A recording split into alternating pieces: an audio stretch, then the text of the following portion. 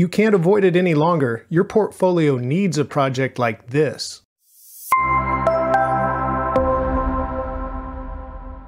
Hello and welcome. I'm Dave. Today we'll look at a type of project that is quickly becoming mandatory in today's developer job market. And I'll provide links to all resources in the description below. I'll also provide a link for you to join my Discord server where you can discuss web development with other students, and you can ask questions that I can answer and receive help from other viewers too. I look forward to seeing you there. Okay guys, we can't avoid this any longer. Today, we're going to cover a type of project that is quickly becoming in demand in today's job market. I'm talking about an AI project. I've already had to learn a lot about working with AI as I was required to build an AI chatbot in my job last year.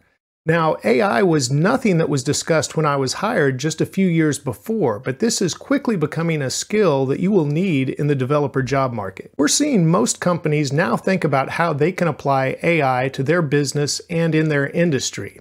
And with that in mind, you need at least one project in your portfolio that uses AI. Today, we're going to build a simple AI chatbot with Next.js, and Vercel has made this easier than ever. I'm in VS Code. Let's start a new Next.js project. So I'll open the terminal, and from there, I'm going to type npx create-next-app at latest. Press enter. This will start the process of creating the project. I'll say yes, proceed. We're using 14.2.2 today, it looks like. What's the project called? I'm going to call this next-chat-ai. And after that, I want TypeScript, I want ESLint, I'm going to use Tailwind, I'll use the source directory and the app router, and I do not want to customize the import alias. This is going to start our project, and then I'm going to open this Next.chat.ai folder. So when I come back in VS Code, we'll be inside this Next.chat.ai folder. Do the same after your project installs. And now I'm inside the Next.chat.ai folder in VS Code. Let's open the terminal once again and install just a couple of dependencies. So I'm going to type npm I for install, and then I want the AI SDK that Vercel has, and I also want the OpenAI dependency because we're going to use that in the project as well. Now I'm at the docs for the Vercel AI SDK, and from there I want to scroll down in the menu on the left-hand side to the Next.js app router. And we're going to start out with a route handler, and this is where we will connect to OpenAI and stream back a response. And they give us the route handler code here, and we can look at this more in VS Code, but we can quickly look at it here as well because we're just going to copy the code with the little icon here. So we're going to import OpenAI, and then we're going to import the OpenAI stream and streaming text response from the Vercel SDK here. And after that, we're going to use the Edge runtime that is recommended by Vercel. Then you can see we're going to need an OpenAI API key, and I'll show you where to get that in just a moment. And after that, we have our route handler, and the request comes in, and from that request, we get messages deconstructed here. And then we get a response as we send our request to OpenAI, and we define the model we're using for the GPT model here from OpenAI. We also set stream to true, and we pass in the messages. Then once we get a response, we pass that into the OpenAI stream, and we get that back here, and that value is the stream, and then we stream a text response. Now, streaming a response back allows the users to get a response faster. It doesn't wait for the full answer to be completed, so as soon as it starts generating, it streams to the browser, making a much faster response. Let's scroll back up here and click the copy icon, and we've copied this route handler. Let's go back to VS Code and create the route handler. I'm back in VS Code. Let's click on the source directory and then click on the app directory, and inside of there we'll create a new directory named API, and inside of the API directory let's create another directory named chat. And finally, inside of the chat directory, we'll create the route.ts file. Now we can just paste in that code that we had inside the docs, and this creates the route handler that we need. You can see the code a little bit better here, but I already went over it. Now I'll save that, and the only thing we really need to be concerned about now is getting our Open API key.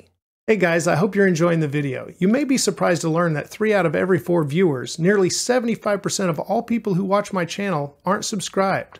So I just wanted to take a quick second and remind you to hit that subscribe button. It really helps me out. And if you really like my videos, you can get exclusive content and support my channel even more by joining my Patreon at patreon.com/DaveGray. Thanks for your consideration. And now back to the video. Okay, back in the Vercel docs now. If you're not familiar with API keys and how they work in Next.js, I just want to quickly go over that. We're going to create a .env.local file in our code repository, and you want to make sure that's in the git ignore, and it is by default with your Next.js installation, because you never want to send this to GitHub because it has your secrets in it, so you don't publish that to your GitHub repository. And then inside the .env.local file, you have your OpenAPI key with the equal sign, and then the value that you get from OpenAPI, or your OpenAI API key. Okay, now I'll go to the openai.com website. From here, you'll need to create a free account if you don't have one, but you may need to put a credit card on file to get an API key. I can't remember if I did or not. So here, when we click the menu over on the right-hand side, I'm going to click Login. Now, I already have an account. It's going to automatically log me in. You may need to log into your account at that time. Now I'll click API instead of ChatGPT. And then from this API page, they have changed things from where it used to be. It used to assign API keys to users, and now it assigns them to projects. So I'll just click the top left here. I can just mouse over it, and it says Default Project. Well, here you may or may not have this, or you can create another project if you want. So create a new project, and then I'll close this once again. Now, as I'm moused over this menu, you can see I come down here to API keys, and you can see it wants me to create an API key to access the OpenAI API. So that's what you need to do for the project that you've created. In the past, I've created user API keys, but again, they have changed that. So now you'll want to create a new API key for your project. Now we'll go back to VS Code, but I'm not going to show you my API key, but you will notice that I have a .env.local file now created. And back in VS Code, I've got the git ignore file open. It actually starts with a dot, so .git ignore. And here you can see the .env.local or anything else that follows the env is listed inside of the git ignore. And that's why my .env.local file here is grayed out, because it will not be included in my GitHub repository.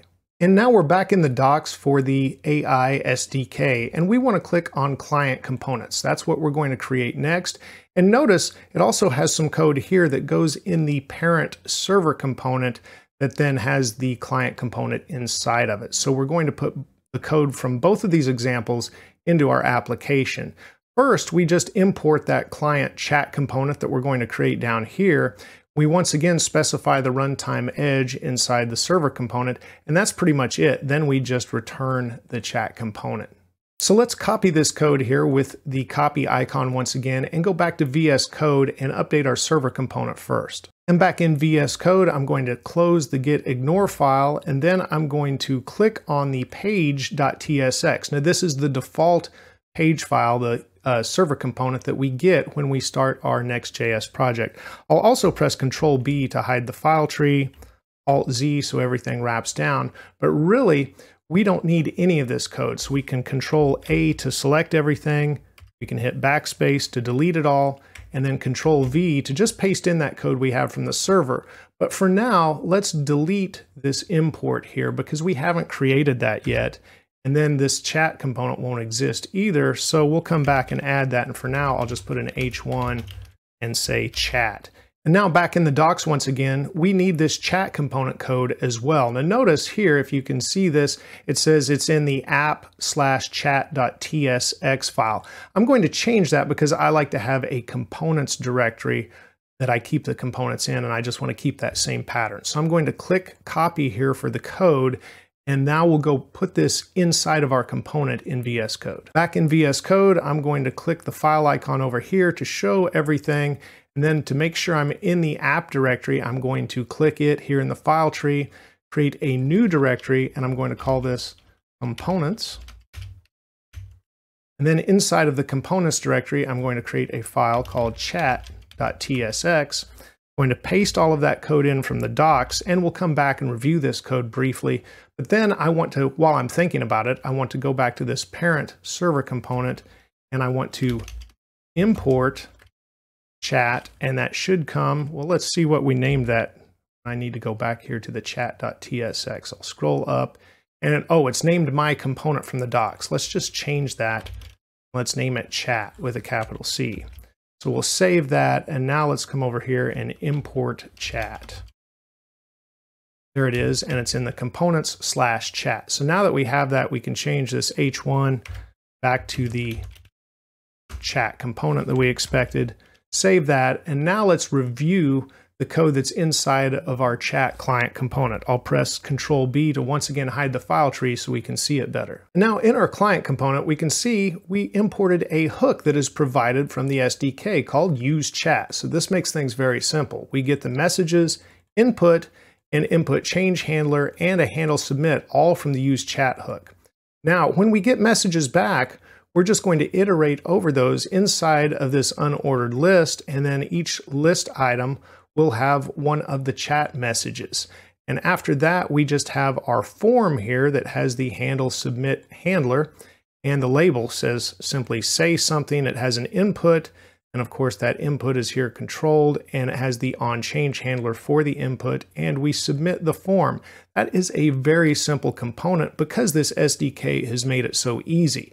Now, it's not going to look like much for now, but let's go ahead and start the application because we should now have an AI application that we can chat with. So we'll say npm run dev, start this on localhost 3000, I'll control click, and then we'll open this up in Chrome, and it's not going to look great, but we'll see what we get here once it loads. Okay, it says say something, and if I start typing, I may have a problem. Yep, I can't see the letters, and that's because on my computer I prefer dark mode, and by default the text is white here, and I've set the text to white inside the input too. So let's quickly go back, and if you're using dark mode, you'll need to do this too, but if not, you may not need to do this. I'm just going to come down here to the input, and I'm going to put a class name here, so class name equals, and I'll put text dash black. Save that, so now we can see the text inside of the input. Come back here, and yes, you can see hello now typed in there. But I'm going to actually ask ChatGPT a question. So I'll say, what is a hamburger? Question mark. And now you can see it published the question first, and then it says AI here, and it has the answer. Again, this isn't much to look at, but it quickly answered, and notice how it answered. It streamed that answer back. So it didn't wait until it had the full answer and then just published the full answer. It streamed the answer kind of like it was typing a sentence. So at this point, you should really make this your own and apply your own custom UI with your own styles, but I'm going to show you mine. And now we're in a browser with my AI chat application here with the same logic underneath, but I've applied shadcn for some buttons and styles. And if you want to learn how to do that, I have a recent video on that I will show you now with a link. And then also, I recommend applying a light and dark mode. And I also have a video for that I can provide a link to in the description. Now, let's just try this out again, and I'll say, where do hot dogs come from? We may or may not want to see that answer, but let's see what it says. So we have a pretty good answer, and it might be a little gross for some of us. Okay, so after that, we should say, where do hot dogs originate? That's probably what I should have asked. That wouldn't have grossed us out quite so much. Okay, so now we're getting a longer answer on where they're from, and I believe it was from Frankfurt, Germany, if I remember right, and reading some of that before, but it doesn't say that this time. It just does say Germany though. So notice this also scrolled down, and there's a couple of things to note about the styles here. So my questions are on the left, and then the answers are on the right, and they're also highlighted with the bold answer. And then as it answered, it automatically scrolled down. So let's look at my code to see what I added to this. Okay, we're back in VS Code, and now we're looking at my styled example of the chat component. So notice at the top here, I've got an input and a button, both coming from shadcn components. I've still got that use chat hook, and then I'm using use ref and use effect. Now, what's that about? Well, the use ref and use effect are to help that window scroll down as it gets text that exceeds the window. And we want it to consistently scroll down so the users can read the new answers. So how do we do that? Well, we use a ref on the chat parent. Then inside of use effect, we have that ref here, and then we set the scroll top equal to scroll height, which is what makes it scroll down. Now, something about this use effect, it doesn't have a dependency array, so it's going to run on every render. So why would we do that instead of just keep the code outside of the use effect? Well, the main reason would be the use effect makes sure that everything else has rendered first and then this code runs. So that's why I've got it there. After that, we want to scroll down, and in particular, you can see my styling where I've got the form on top here. After that, in particular though, the message section, I have a ternary statement. We're mapping over the messages here. But then we're looking at the role, and if the role is user, I'm returning this list item. But if the role is not user, I'm returning this list item that has the answer. So that's pretty much the walkthrough of the code that is separate. So you can look at this, and I'll put this in the code repository that I linked to in the video description. But once again, you shouldn't just use mine, you should make it your own. And finally, back in the SDK docs for the Vercel AI SDK, and I'm going to click on why streaming under concepts because they have a nice little explanation here, and you can see this answer streams in on the right, and then this one waits until it has the full answer. So you can see the difference that I've already explained, but I just want you to know this concept section is here, and I'm going to be covering more AI topics as well on my channel. I think it's something everybody needs to know in the current developer market. Let me know your thoughts about working with AI in the comments. Hey guys, giving a quick shout out to my patrons. Holy Coder is a progress provider, and Eldad is a member at the senior level. Also, thank you to all of the junior members. You're all helping me reach my goals. And if you haven't checked out my Patreon, it's got exclusive content and early release content. And it's not one of those Patreons that doesn't get many posts. I'm active on there every week, so please check it out if you haven't. Remember to keep striving for progress over perfection. And a little progress every day will go a very long way. Please give this video a like if it's helped you. And thank you for watching and subscribing. You're helping my channel grow. Have a great day, and let's write more code together very soon.